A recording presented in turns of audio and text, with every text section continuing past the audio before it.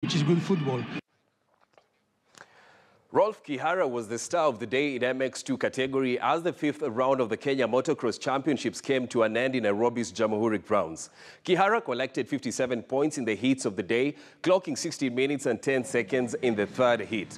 In the MX65 category, Kit Ghana posted 15 minutes and 20 seconds in his final heat to emerge the winner with a collective 60 points. In other races of the day, Wahome Mutai topped in the MX50 category with 57 points as Zenon Nditi stole the show in the MX125 category. Of a bad start.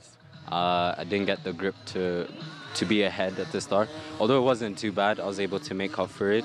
It took a few laps to pass the other riders, the 125 riders. It's fun, the track, like around the corner over there, which is slippery. It was very slippery in practice, but they added sawdust, which made it very much better. And yeah, this race is fun. We're using it as a practice for the MX of Africa, where we hope to take a good, delegate to represent Kenya. That is going to